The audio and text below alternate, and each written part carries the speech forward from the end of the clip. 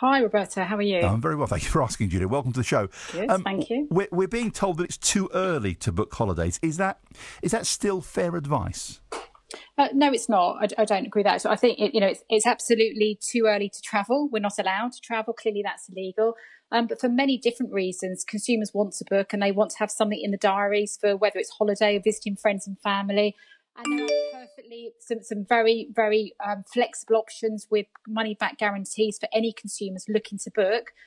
What's really important is they've got to be very careful of what they're booking and who they book with. So booking through, travel agents who are reputable, who they trust, and that they're booking a package. So when you're booking a package, you do have atoll protection, and there are some very flexible options. But a lot of the airline partners also offering money back guarantees in the events of changes, enforced changes by the government. Julia, the government has to be cautious, clearly, because while our vaccination programme is going very well here, and we seem to be at the tail end of the pandemic, God willing. In other parts of the world, perhaps they're not quite as advanced as we are. So they have to be cautious because they can't ill afford another lockdown, of course. So, I mean, where should people start looking or planning to go on holiday? I think that's a really good question, isn't it? And I think we're all working it with really, very little information at the minute, and it's very uncertain for all of us in the industry because clearly we rely on government advice to make the right plans and put the right measures in place. In the next week, we're told, or within this week, we're told we're going to have more information around the traffic light system and more clarity around potentially what countries are in there, although that might be a bit too early given we won't be able to travel until the 17th away. So I think that, the best advice that I would have is for anyone looking to book, speak to a trusted travel agent and make sure they're getting the flexible booking conditions. And they are in abundance. There are many of those out there. Check the terms and conditions and just make sure that in the event of changes that they're able to cancel with a full money back guarantee. There are different conversations at different levels of this because it's a very, like everything else at the moment, Julia, it's a very complex situation we're all facing.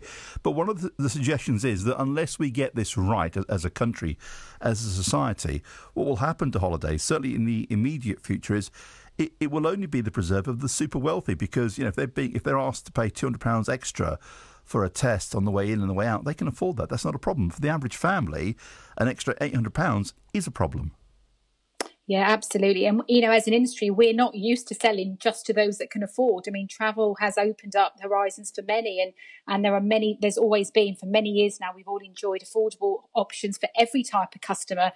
So one of the things that, Johan from EasyJet, you quoted him before, and a lot of our airline partners have been very open with today, is around the ability for government to look at lateral flow testing, which is a much more easy, accessible and affordable option for customers travelling to and from green list countries.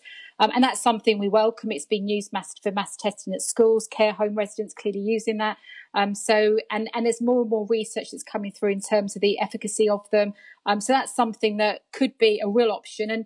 And I did hear the Prime Minister talking this afternoon. He was interviewed this afternoon and talking about affordable and flexible and looking at the different options available to ensure that travel is affordable. And ultimately, when we sit down and start to slowly re-emerge and look at travel, does the travel industry as a whole need a financial package, Julia? Because in terms of employment, is a huge employer. So many people rely on their living on the industry, but it's been decimated. Oh God, yes, it really has been. I mean, my members, my membership has independent travel agents that are selling leisure and business travel. They're currently operating at 20% of their 2019 levels, and that's bearing in mind for 12 months now they've had no income. So, the industry is really looking forward to welcoming customers, to booking customers' holidays and travel plans, but they are in a really difficult place. And the industry employs 1 million people. There are 1 million people in the UK that are reliant on the travel industry for their source of income. There's a lot of talk about staycations. And again, the industry are supportive of helping Brits holiday in the UK, and there are great options. But it's also doesn't help our cities. If you look at our cities, they rely on incoming tourists and they rely on international visitors. So The staycation message is one that we will work with customers on, and we will clearly support, because it gives everyone a different option. But it won't save the economy, and it certainly won't save the summer. So it's certainly something that, we need to embrace the travel industry. We are an enabler, and it needs the recognition that it isn't a financially difficult position, and a lot of small businesses and people rely on the sector. Yeah, well, listen, like everyone else, Julia, last year it was a staycation in the back garden, and we took that on board because we had no choice. But I'm not sure if I could face another summer stuck at home mowing the lawn. That's not really me. Well, especially when we had a mixture of snowflakes and rain and sunshine yesterday, and it's not only about the weather clearly, but many people have been separated across the world. There are desperate families that are desperate to be reunited, and it's very easy to forget that. I think 1 out of 7 individuals in the UK are not born in the UK.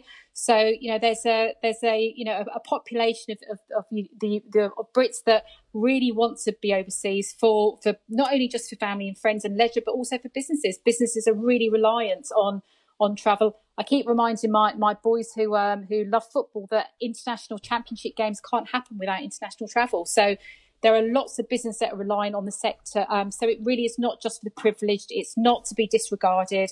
And the industry, is ready and eager to welcome passengers as and when the government allows us to do so. Julia, thank you for joining us this afternoon. Julia Bue-Said, Chief Executive of the Advantage Travel Partnership. Julia, can I ask you, did your dad have a restaurant in Finchley? Do you know? Yes. And I actually think, I've just tweeted you, because I actually think we went to the same school. How strange is that? No, we didn't go to school, but I knew your parents really well. It was a great restaurant on Finchley High. Yeah. What a small world. How fantastic. Yeah, they retired about 20 years ago, and I had got some great memories of it. Thank you, Julia. Wish you well. Julia Bue-Said, Chief Executive of the Advantage Travel Partnership. So we'll